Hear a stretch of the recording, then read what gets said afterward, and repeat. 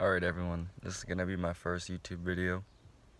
I don't really see a lot of videos on how to remove stuff on your LS400, specifically the UCF10s first generations. So I'm just gonna give a little rundown on what I've done with my center console and etc. so far and how I did it. So down on here near your shifter, gears, whatever you want to call it, whatever it is, you're gonna take your pry tool, pop it up from back here, the back, because these two little clips right here, these two little holes are where it gets held in.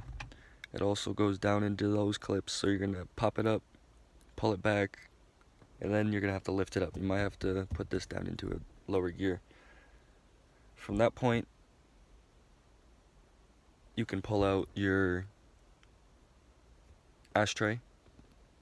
You just got to get under there.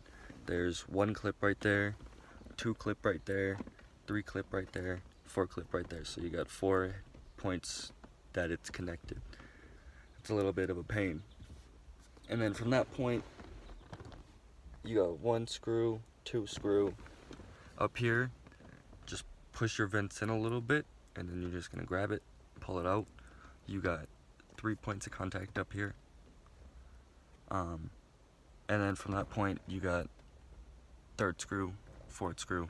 That's how you get this out. I'm waiting because I don't have the money to do it. My transmission's messed up, so I have to do that first. This smelled like cinnamon, that's why I have all this in here, by the way. There's a little flap down here at the bottom if you have it. You're gonna grab your pry tool, screwdriver, pull that out. You're gonna have 2 screws down here. Grab those. You're also gonna need to get under here. Take your pry tool. You're gonna just get under there. I'll make another video of me putting it back all together so it's a little bit more understandable. This, you just pull this out. It's got 2 clips up here in the front, so you gotta work this front more than anywhere else. Once you get those 2 screws out here in the back, you also got 2 down here. Like I said, this pops out. You also have 2 more screws down at the bottom of this, so you can take out this full center console piece. But you have to take out those 2 at the very bottom, these 2, and then those 2, and then you're able to slide this out. I already took it out and cleaned it and put it back together. Alright, and then your dome light. This one was absolutely no videos on it. I had to look it up, so we're gonna give you a video or rundown on that and a video of that.